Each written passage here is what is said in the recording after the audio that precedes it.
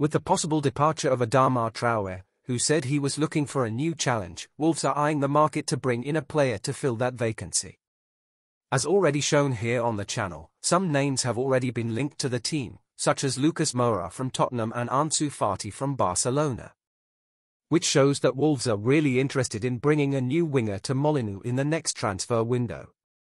According to recent reports from Portugal, Wolves are interested in bringing in a Sporting CP player to reinforce the squad. Nuno Santos has 9 goals scored and 8 assists in 47 games for Sporting camp. Leave your like on this video to always be up to date on Wolves. This shows that the player can be an interesting investment for Lopetegui's team, since we urgently need to improve our offensive power.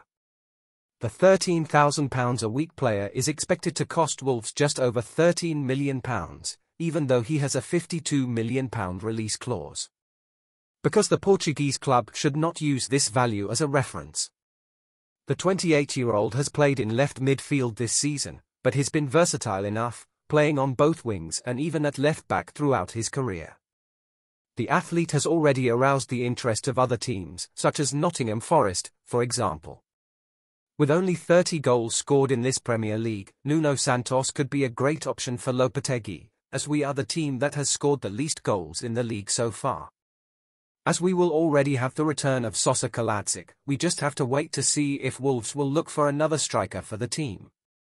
What do you think about the possible arrival of Nuno Santos to Wolves? Hope you enjoyed the video.